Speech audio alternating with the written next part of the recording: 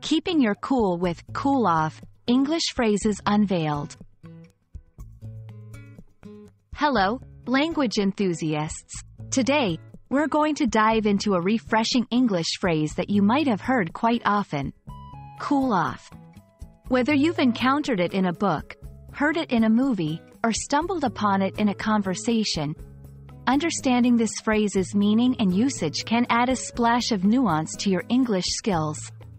So, let's chill out and unpack everything there is to know about cool off. The phrase, cool off, can be taken quite literally.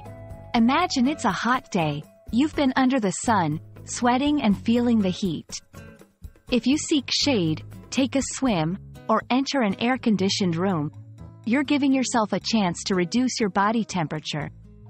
That's cooling off, in the most literal sense, decreasing heat or regaining composure after being overheated. In a figurative sense, cool off is often used to describe someone calming down after being angry or emotionally heated. It's an invitation to take a moment to regain one's composure, to step back from an emotionally charged situation, and return to a state of calm. When emotions run high, cooling off can prevent arguments from escalating and can help maintain peace in social interactions. Let's put cool off into context with some examples.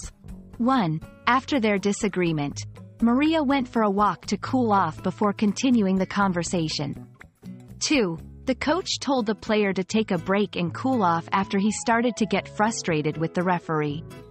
3. Sometimes, when a debate gets too intense, it's a good idea for everyone to cool off before resuming.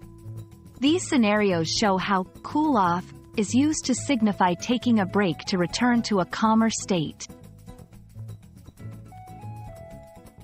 You might also come across cool off in songs, movies, and everyday idioms. For instance, a character in a movie might say, "I need to cool off after a heated argument." Or, you might hear in a song lyric about someone cooling off from a passionate but troubled romance.